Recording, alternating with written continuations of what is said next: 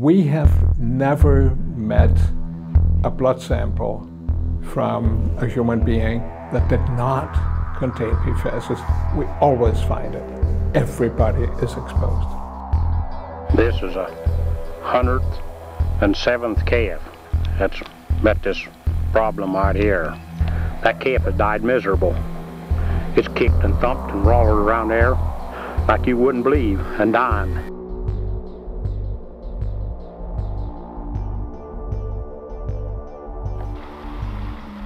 And I still say it's this stuff up here, he says, in this water that's causing this problem.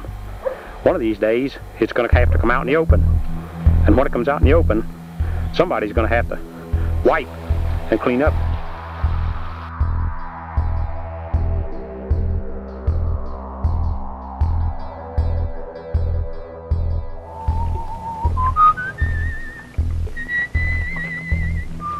Even burned food won't stick to Teflon, so it's always easy to clean. Cookware never needs scouring. If it has DuPont, Teflon. Animals just don't achieve all these problems here by eating grass.